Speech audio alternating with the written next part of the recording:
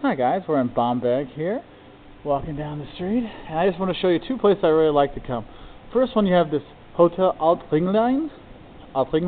It's a hotel and restaurant, but I like it for the hotel.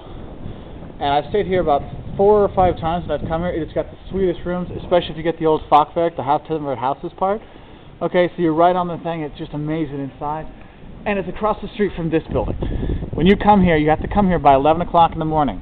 Okay, I'm here on Christmas. It's Christmas Day, so it's not open today. But inside, that's where you get the white sausages and the sweet mustard and the Rauchbier. Okay, Rauchbier it's smoked beer. Okay, and it tastes like smoked beer, but it more tastes like bacon.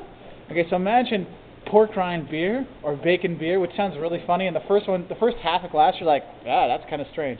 But then after that, you can't stop drinking it. It is so good. So when you come here, come to this place right here. Okay, for the Rauchbier, you see that bottom word there, and this is the place to come. Now, if you want to have it with your white sausage and pretzel, you got to be here before 11 o'clock because that's when they usually stop serving it. Okay, but it's funny because you can come here and drink beer all day, and you could actually bring your own food. It's pretty cool. All right, but just thought I'd share that here in Bamberg, one of my favorite towns in Germany.